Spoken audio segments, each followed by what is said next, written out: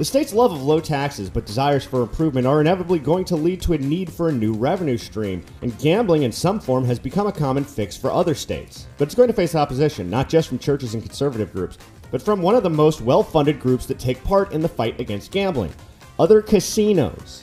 Casinos in nearby states, tribal casinos, and gambling halls that already operate in a legal gray area in Alabama have nothing to gain and everything to lose from gambling being legalized in this state. Hey folks, Dale Jackson here for Yellow Hammer Now. We've got to talk about Speaker of the House Nathaniel Ledbetter of the Alabama State House and his talk about what's going on with gambling and what could come to the state of Alabama. Now, he appeared on Todd Stacy's Capital Journal on Alabama Public Television, and their conversation was pretty interesting. Before we get to it, let me remind you, like, subscribe, leave a comment. Hey, if you like these videos and you want them to spread, that's how the whole thing works. Now, let's talk about this interview these two had. There was one interesting thing said, and we will jump right to it about this, because the conversation, it turns out that we need to pass some form of legalized gambling. Otherwise, we may find ourselves in a situation where illegal gambling is running the show. You've got this ad hoc committee that's been meeting about gambling. Right. Essentially kind of testing the waters, feeling, okay, what might be feasible for the House to pass on lottery, on regulating casinos, on the sports betting thing. What's the latest you've heard from them, and do you see something, a product coming maybe for next session? Yeah, I think, they've done a tremendous job, and Chairman Witt has really worked hard at it. His committee's worked hard. I hadn't got the final report. He has given me updates. I think the most shocking thing to me, we've talked about this last time, and there was like 30 illegal operations maybe. Well, by the time we got through, somebody said, well, maybe there's 70 now. And wow, these like little bingo. Yeah, I don't say bingo. They're really slot machines. Yeah, and I do like, to be honest with you, that now we're all starting to adopt my theory that these are slot machines with extra steps, and they never were bingo ever. So it's nice to hear other people taking that on and pushing back on this point.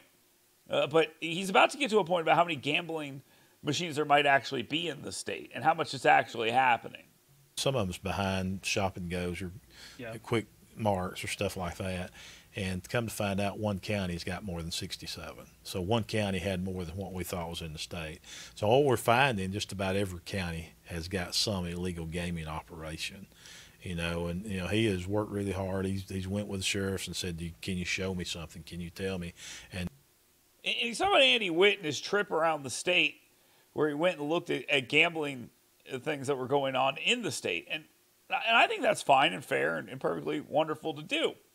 But we know there's 67 different illegal gambling facilities in one county alone, and there's some form of illegal gambling in every single county in the state. Well, why aren't we shutting those down? We're going to reward those people? Is that what we're going to do? And he's had a pretty good response from some of the sheriffs around the state. But the problem with it is now, where we're at today, if we do not do something about it and regulate it, then all we're doing is enabling illegal gambling. And it's gotten so rampant until we do something about it. It's a little scary, because it's almost an organization that's going to be a legal organization, like a crime organization that's running these operations. That's what's already happening. You already have illegal crime running these operations. Why is the focus not more on shutting them down? We can do two things at once. Just accepting that there's illegal gambling all over the state, I don't think is appropriate. And I put it on the 67 sheriffs, and I put it on the attorney general, and I put it on the legislature too, especially if they know it's out there. Now they can talk about things they want to do, expand gambling in the state. I actually support that. But what about the current lawbreakers? Are we going to try to hook them up? Or hook them up in handcuffs? That's the question I have about all of this. And, it's without the true regulations, without a commission to kind of support it and try to stop them, it's going to continue to grow. And listen, let's be honest, there's more out there than what the Attorney General can address. So I do think with regulations, there's got to be an enforcement piece with that. And Yeah, he's kind of playing whack-a-mole, right? I see it. I mean, that's exactly what he's doing, and it's not easy to try to control. I mean, with no different what the penalties are, they can shut down, take their machines out. 2 weeks later, they'll be running again in the same stores because the penalties just aren't stiff enough. So I think regulation is a big key to it. And let's face it, we've got gambling already in our state. We have had for a number of years. I think it's time that we regulated it, quit giving the illegals the opportunity to really take money from more and more citizens in Alabama, because that's what's happening. So I think this is just such a kind of a flawed argument. I really do. I just don't think that it's a very good argument at the end of the day. Yeah, I agree. We have these things in the state, and they're operating illegally. And what we should be doing is telling people that if you're operating illegally right now, you will never operate legally. We're not going to reward you for poor behavior, and we're not going to turn it over to you. And there should be a concerted effort to go after the people who are doing it illegally, and they should be dropping the hammer on them. It's exactly what they should be doing. And if you fail to get any new legalized gambling out there, I bet you can go ahead and get some enforcement of the current law and up the penalties. You're the legislature. You're the Speaker of the House. Go for it. I'd like to see that. If the people are operating outside the law, let's use the law to shut them down. And I know there are sheriffs in some of these counties that are looking the other way. Some of them are elected to look the other way.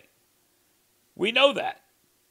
But I want to know what county has 67 illegal gambling operators. I'm going to guess it's Jefferson County, but I could be wrong on that. It could be Greene County. It could be another county. But let's just be real about it. If there's something illegal going on in this state, you don't reward the people doing it. So I didn't hear that in this conversation, but I do want to hear that from the individual lawmakers who are discussing this kind of stuff. I want to hear them say that they are interested in actually going after the people breaking the law right now.